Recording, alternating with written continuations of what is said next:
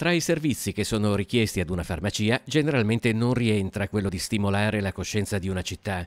Ma davanti a un problema serio come lo spopolamento di Venezia, Andrea Morelli non ci ha pensato due volte a mettere a disposizione la propria vetrina per un conto abitanti che dal 2008 ad oggi è diventato un simbolo. Innumerevoli sono state le testate giornalistiche e anche le televisioni non solo nazionali ma anche estere, anzi forse la sensibilità straniera è stata anche maggiore. A Venezia però il contapersone di Venezia.com nella farmacia di San Bortolo non ha entusiasmato proprio tutti. D'altronde racconta una verità che non piace a nessuno: la degradazione di una città che da capitale europea si è ridotta a cittadina turistica. Un 1% sì, mi ha detto ma come, il contamorti l'ha chiamato, e invece no, insomma è stato mettere un dito nella piaga, sì.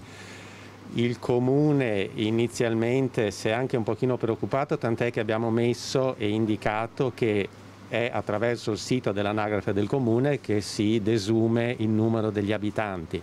Aver barattato case per alberghi e abitanti per turisti ha evidentemente cambiato le cose anche per le farmacie. Le farmacie sono più di 30, parlo di Venezia centro storico, e la popolazione era di circa 180.000 abitanti quando queste servivano soltanto la popolazione e un turismo che chiaramente non era preponderante. Ed è così che, perlomeno finché anche l'entroterra non ha iniziato a perdere residenti, per un certo periodo si è assistito anche all'esodo delle farmacie. 3 farmacie da Venezia sono state trasferite in terraferma.